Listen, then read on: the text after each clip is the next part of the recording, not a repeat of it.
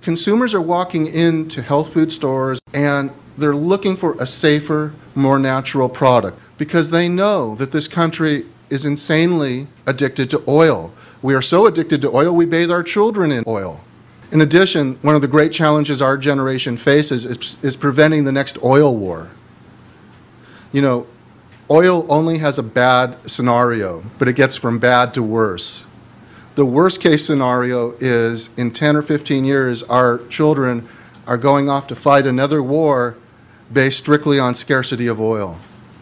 Well, 4% of every barrel of oil is devoted to starter feedstocks like ethylene oxide. So when consumers start buying personal care products, cosmetics, household cleaning products, gardening supplies that are free from petrochemicals, they really are making a difference. I call this Green Patriot environmentalism. This story really begins with Mystery Inc. and my own kids. My kids love the cartoon characters like Scooby-Doo. They love Bratz. As I was writing Safe Trip to Eden, I decided to explore what's really in these products. I started testing these products and found that virtually every kid's bubble bath and shampoo product is contaminated with 1,4-dioxane. None of the products listed 1,4-dioxane on the label. The reason why 1,4-dioxane is in there is that companies are using fairly harsh detergents as their starting materials. These ingredients are called sodium lauryl sulfate. These ingredients are so harsh that the companies have to find ways to soften them. And they do this by adding ethylene oxide to the raw material. Now we know that ethylene oxide causes human cancer. Cancer is the second leading cause of death among children aged 15 and under in the United States today. That's not because they're smoking more or eating fatty foods. It's often because of their exposure to chemical carcinogens in little amounts in many different products. So my next question was, well, where do I find safe products? So where do I go? I go to the natural products industry. Here are the best products in the world, I'm thinking.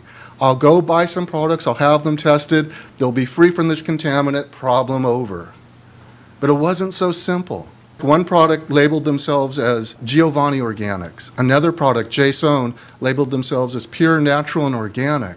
I ended up taking these products to the same laboratory that had tested the mainstream products, and these products were also contaminated. Some of the products from the natural products industry were actually more contaminated than the products I was buying in drugstores and supermarkets.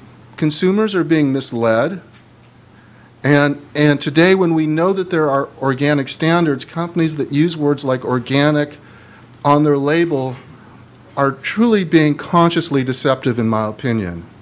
The good news is there were many products that were free from this contaminant, and there is an easy way for consumers to find these products.